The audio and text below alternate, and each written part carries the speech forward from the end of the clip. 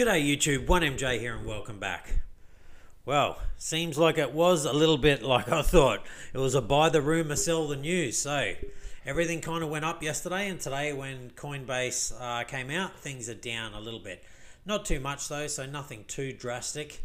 But hey, look at this Bitcoin dominance. It just continues to go down. 51.2%, getting so close to going under 50%. ETH dominance rising and ETH prices rising, so it goes hand in hand there. And gas way down. I haven't seen it that low for, well, I suppose it's been that low in the last sort of week, but outside of that it's been sitting much higher. I haven't seen it below, I think 77, 78 in a long time though, so it's still expensive to do anything on ETH, which is disappointing. But anyway, we'll move on. We all know my thoughts on that. All right, bit of green, bit of red there, kind of mixed bag. So what are we going to see? All right, what's really pumped in the last 24 hours? Because yesterday basically everything was sort of pumping.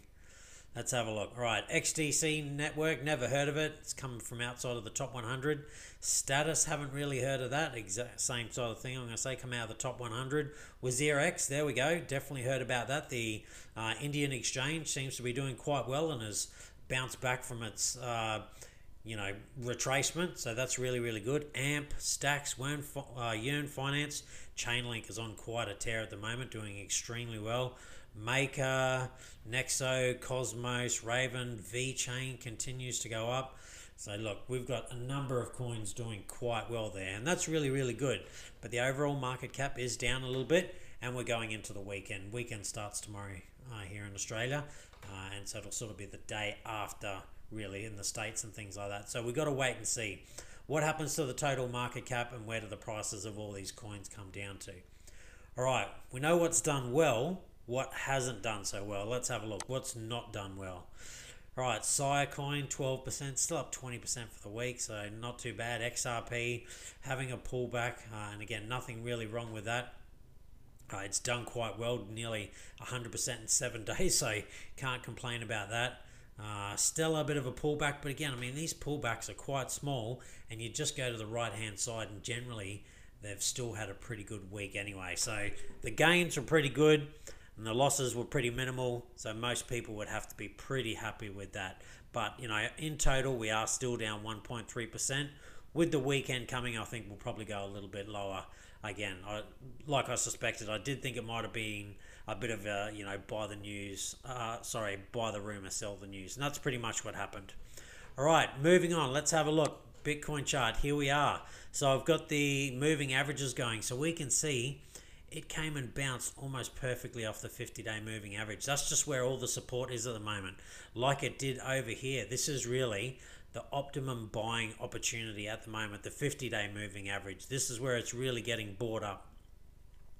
Now, we need to remember that based on previous history, a couple of times we have come down and bounced off the 200-day moving average in a bull market. So far, we haven't done, well, we did do that, but gee, it was a long time ago. The last time we touched it was back over here, so that was not long after the pandemic sort of crisis. That was that big dump, and we crossed it here, and since then we haven't come, over here. We came back and touched it, but that's what, 11th of May last year was the last time we touched it. So we are really in a quite bullish sort of market. No doubt about it.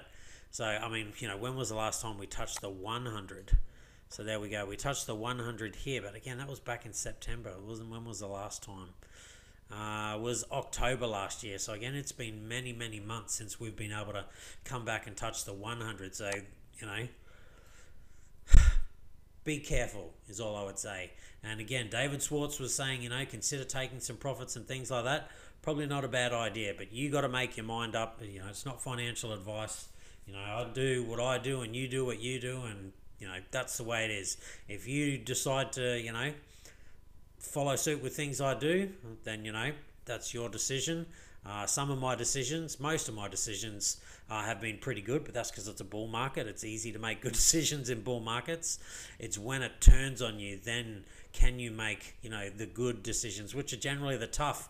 All right, yep, sell, I lost a whole stack of profit, but I'm still hopefully in profit, as opposed to, oh no, this is just a bounce and it's going to go higher, and maybe it does, But when it doesn't go higher, or it's, again, because this is what happens in a bear market, it'll come down here and then it'll bounce back up and you think, nah, it's going to do it, and then it falls down here. And then you think, oh, no, now it's going to do it. And then it comes back here and then falls down even further again. So, you know, when it's done, you got to just accept that it's done. And look, even if it's not actually completely done, as long as you've at least got your money back, you know, and you're not losing any money, then you don't have anything to lose after that. It's all just gravy.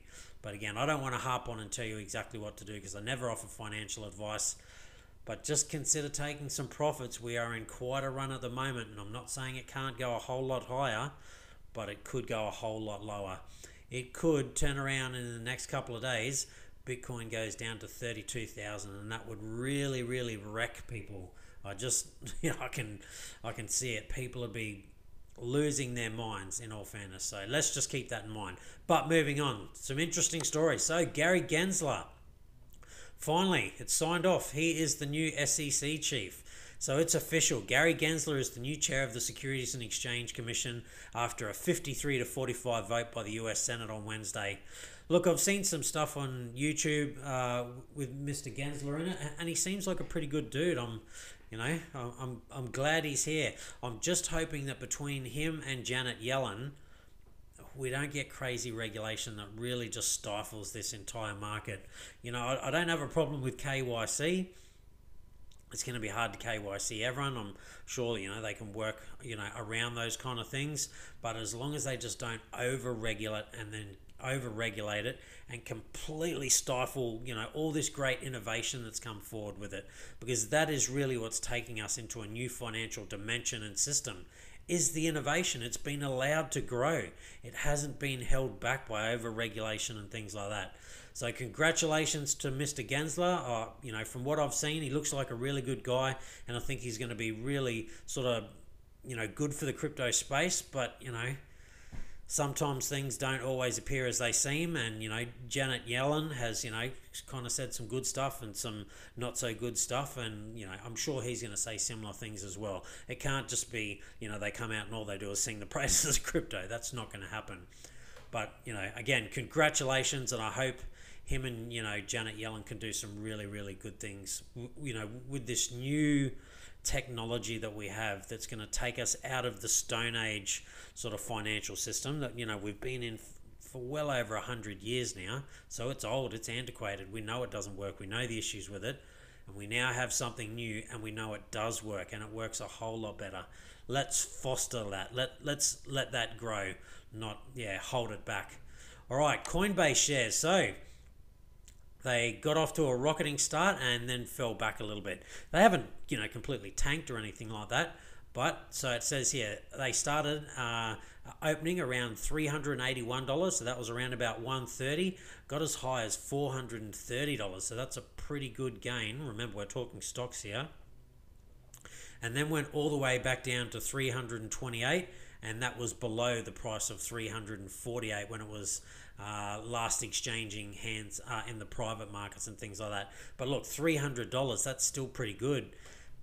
Excuse me. And as I spoke about yesterday, you know, Coinbase gave all of their full-time staff members 100 shares, and so that would have turned out to be about $25,000 just, you know, for working there. So that's pretty good, and I'm sure they probably sold a few, but geez, I'd be holding on to a few of them as well. I mean, if they were lucky enough to, you know, sell it around $430 and then buy back in at around $330, then, you know, congratulations to them. They did extremely well. But, you know, I'm sure some of them would have sold all of them, and others, you know, would have sold some, and some would have sold none. So either way, it seems to be holding its price fairly well right now, but, you know, we'll just wait and see. Again, like I said, I wasn't sure whether I wanted to jump straight in, and I thought I'd wait. And so, again, that's exactly what I'm going to do. I think these are going to be good shares to hold long term, but just whether these are the best price right now, I don't know. Time will tell. Maybe I missed the best price, and the best price was down here. Who knows? All right, moving on. Ripple. So we know Ripple's been doing extremely well. So XRP spikes by 20% to a new 3-year high, and it's at almost $2. We've had a retracement. It's about $1.70 something now. It was like $1.98. as CoinShares announced the launch of an exchange-traded product following the asset's performance. So after launching ETPs, so that's exchange-traded products, for Bitcoin, Ethereum and Litecoin, Europe's largest crypto investment firm, CoinShares, has continued expanding its portfolio with the addition of an XRP exchange-traded product. As with the previous similar initiatives, the XRP ETP will be listed and on the regulated SIX Swiss exchange, and each unit will be backed by physical tokens. So maybe that's had something to do with the pump. Who knows? Again, I will go back and we'll have a look at the charts and we'll see if XRP is actually holding that Bitcoin value, because it's all good that it's going up, in dollars, but so is Bitcoin and a majority of other cryptocurrencies. So it's if it's holding that Bitcoin value, and from the last time I looked at the chart, it looked like it was. So we might follow up on that again tomorrow. And again, if XRP looks like it's holding that, then for me that'll be an indication of maybe I want to get back in. All right, so Binance, God, no wonder they're killing it. Binance has announced plans to list coin BUSD after the largest US-based exchange goes public on NASDAQ later today. So there was a bit of volatility, so they held off. But so Crypto Potato reported the latest initiative from the world's leading crypto exchange, Binance, in which the company introduced zero commission tradable stock tokens. So again, they started with Tesla, now they're moving to CoinShares. The so-called Binance stock token enable holders to qualify for economic returns on the underlying shares, including potential dividends. So these Binance, sort of coins, not the Binance coin, but the coin that is based around these shares, it's backed by the real thing. So that's why you're getting dividends and all the rest of it. But look, don't get me wrong, Binance are going to take a cut of that as well. But still, this is why Binance coin is doing so well. It really is an Ethereum sort of killer at the moment. They're doing so much really good stuff with it. They have almost no fees. I am legitimately concerned for Ethereum at the moment.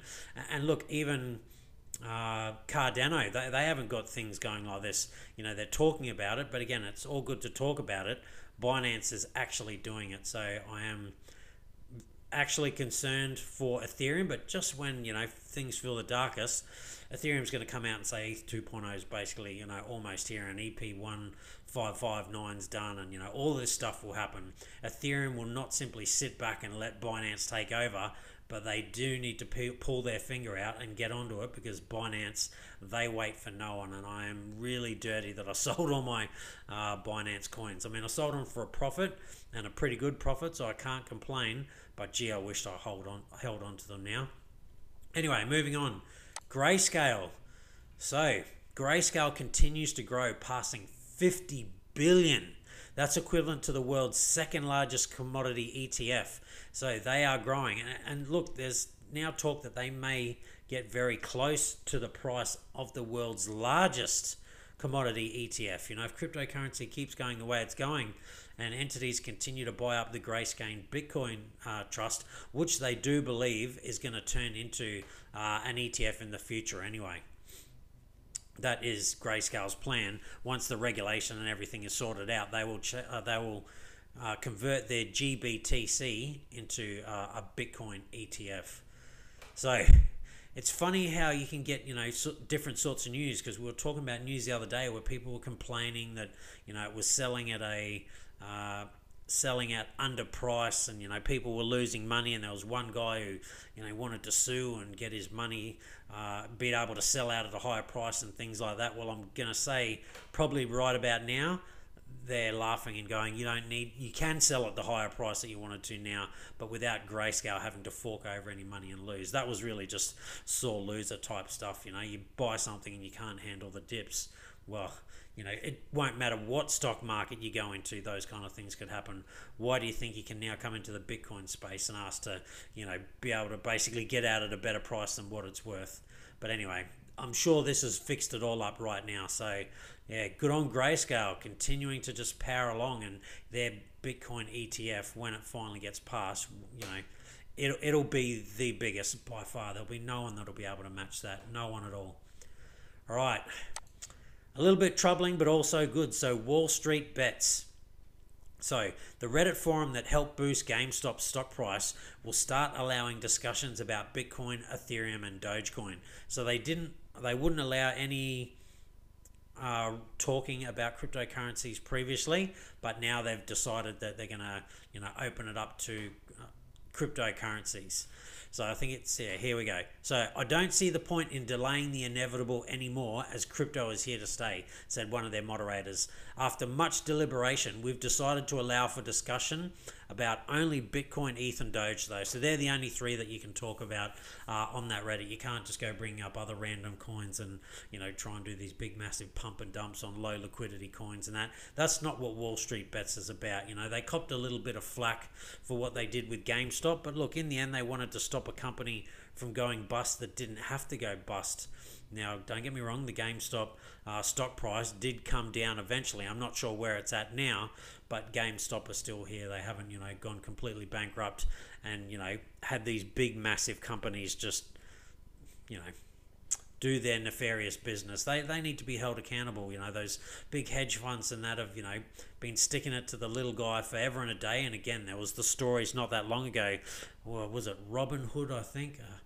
Anyways, I think it was Robinhood, was selling the data to the big hedge companies so they could actually counter trade everyone. So, all the little guys, i.e. you and me, were getting together and buying this stuff, and they were simply counter trading them and absolutely smashing them and, again, taking millions and millions of dollars from the little man.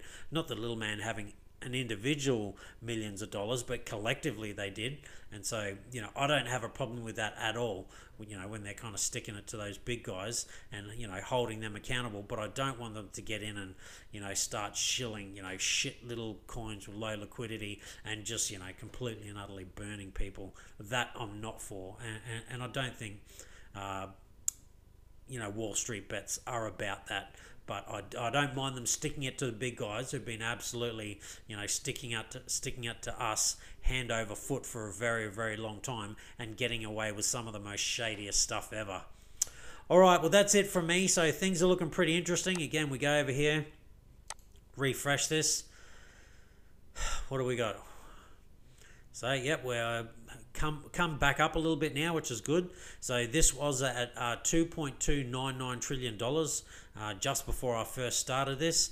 Dropped down to 2.293. Now it's back up to $2.297 trillion. So a bit of sideways action, but some things are pumping, some things aren't doing so well. But generally, overall, this is pretty good. We're above the $2 trillion mark and things just look really good there. But again, I hate to be the bearer of bad news, and I don't want to be, and I'm not saying it's going to crash, but, we've been in such a bullish run for such a long time, and I'm not saying it can't last for a whole lot longer. It definitely can. Just prepare yourself that, you might wake up tomorrow and Bitcoin's $47,000.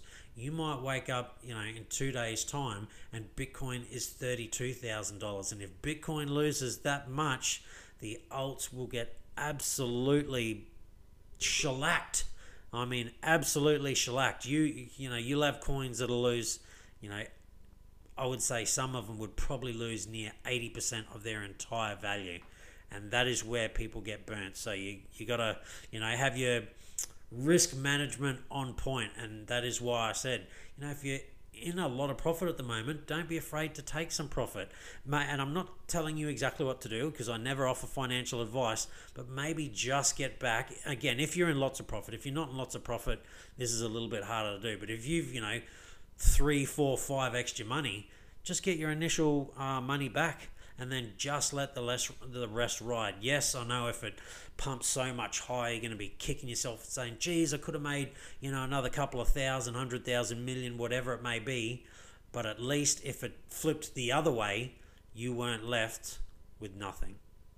All right, that's it from me. Stay safe. Be kind to one another. Hopefully you're all on that gain train at the moment. Things are still looking pretty good. And I'll see you next time.